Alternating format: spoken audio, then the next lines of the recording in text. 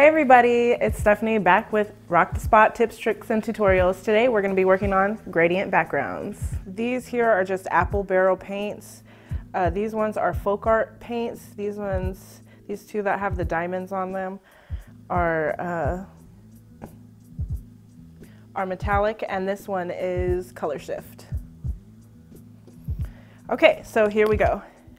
I just start with a couple of plates so I don't get my counter messy, a couple of little cheap foam brushes, and some paints that will blend nicely together. So obviously you don't want to put like orange and green together because it's going to make brown, and the color that it makes in between is going to be not appealing. So here we go. I start by just putting a blob of paint next to another blob of paint, and we just keep going. So you can put more or less colors, whatever you're preferring. I am kind of trying to go for a sunset on this one, so we'll see what cool gradients I can achieve.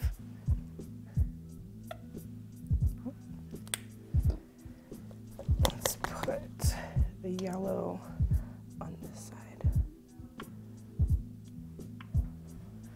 So some paint might be different consistencies.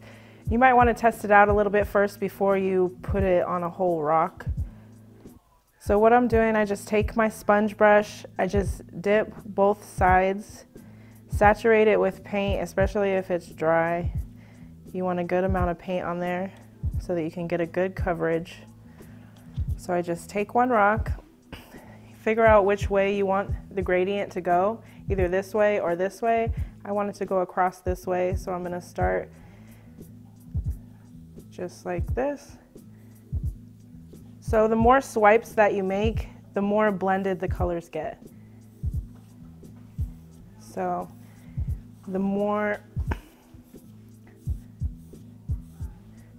strokes that, try not to do what I just did. I just dipped the brush the wrong way. So there are different techniques. You can go straight across. Sometimes you're gonna see the brush strokes like you can see here, or you can just dab, dab, dab. You get more paint coverage. It takes a little bit longer to dry, and it gives a little bit of a different look. So I personally like both of them. So once again, here's the stroke, and here's the little dabby technique. I think I'm gonna leave it like that because I kind of like it. It looks like Aurora Borealis. Okay, let me put that one down. We're gonna move this to the side. We're gonna start with these colors. I'm excited to see these colors. I want to do a cool sunset, like an island sunset.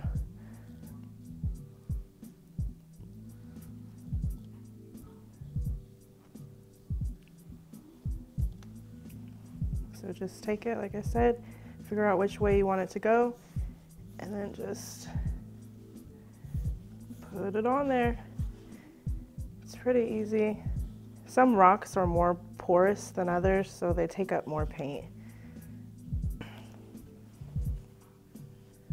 So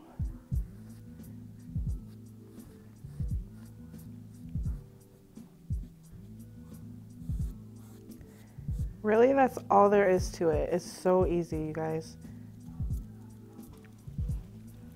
Ooh, that looks nice.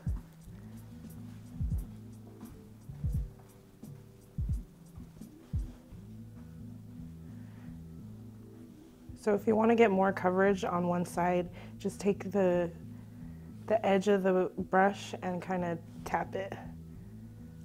Try not to get the other color. Once they dry, they look so much better too. You can't, all the little bubbles that you might be able to see when it's wet, they pop, and most of the time you can't see the little imperfections, especially if you're gonna draw or put something on top of it. So that's all it takes. I come in afterwards. I'm gonna let these dry, and I'm gonna come in and I'm gonna show you how to put this black fade around the edge. I use Posca and a stencil brush. So by the power of editing, we are back and we are dry. So I'm gonna show you how to do the fading, like how I got around these rocks. I'm gonna be using them for silhouettes, so I'm gonna be using black, but really you can use any color you can think of. I would just suggest a color that goes good with the colors that you used. Okay, so this is how I start. Oh, it would probably help if I prime my Posca. Make sure that you have a good amount of ink in there, or paint, I should say. And then just color, color, color. And then I take a stencil brush, which I bought at the 99-cent store, and just start to blend it up. Doesn't have to be perfect at first. You can go in there with the Posca again and touch it up. I just take it and dot it. Dab it everywhere. So I go around the whole rock like that. Just taking my Posca section at a time, give it a good amount of paint, and then just dab, dab, dab. So I use Posca for this just because Poscas dry a lot faster than regular acrylic paint in the bottle. But you could use acrylic paint too, it would work just the same. It's just a little bit thicker than the Posca is, so it takes a little bit longer to dry. Poscas have more water in them.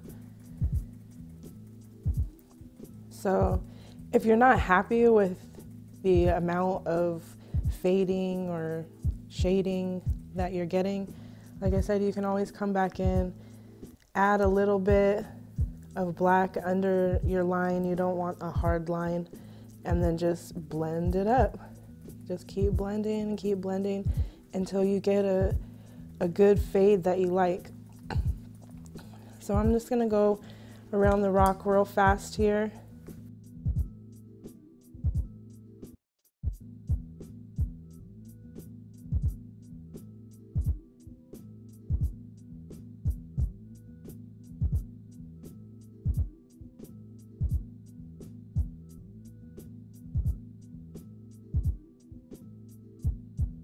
Okay, I'm almost done. So if you get a little bit of a hard line, like you can kind of see where I drew on my Posca right here, I come right underneath the line with another little bit of Posca, and I just blend it out so that you don't see that hard line. You want more of a fade.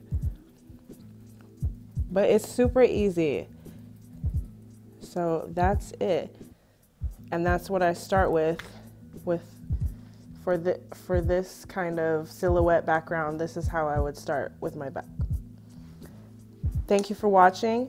I just want to say that you can find me on Instagram at rockedthespot, ROCKED, the spot. Thanks for watching.